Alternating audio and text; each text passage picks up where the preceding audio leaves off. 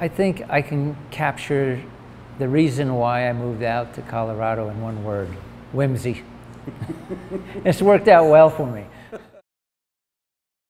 I started making homebrew while I was a student. It was still illegal, but the feds had better things to do than bust people for making homemade beer. At least I'd like to think so. You know, by my standards today, it was probably drinkable, still drinkable beer, but I've learned so much in the years here in Boulder when I was teaching beer making classes from 1973 to 1981 out of my home.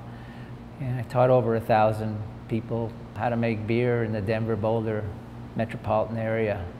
And that was the foundation for what I would consider the beer culture that has evolved here in Colorado.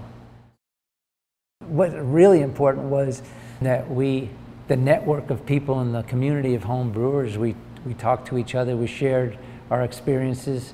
What we developed was diversity and choice. One of my former students and myself, Charlie Matson, and I decided to let's start a newsletter, and we drank more homebrew, and our ideas got crazier and crazier, and we started a magazine. We said, let's start a magazine. Well, we could have an association. So in 1978, we established the American Home Brewers Association and published our first issue of our magazine, which is called Zymergy Magazine.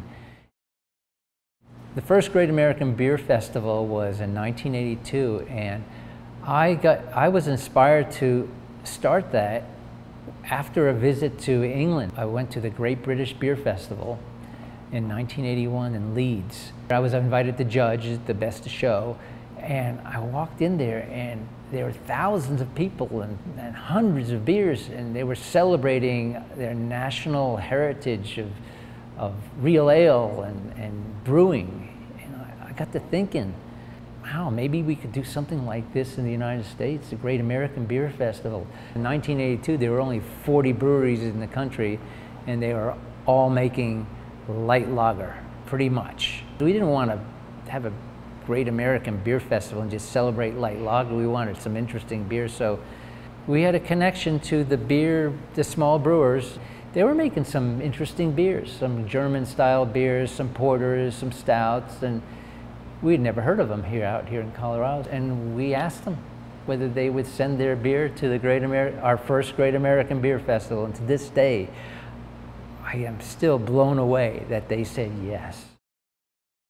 The first Great American Beer Festival had 22 breweries and 40 beers and 750 people. There are more brewers at the 2019 Great American Beer Festival than there were people at the first Great American Beer Festival. So that kind of encapsulates the tremendous growth. Every time I go into the beer festival, it's like it's still overwhelming. My emotions are overwhelmed.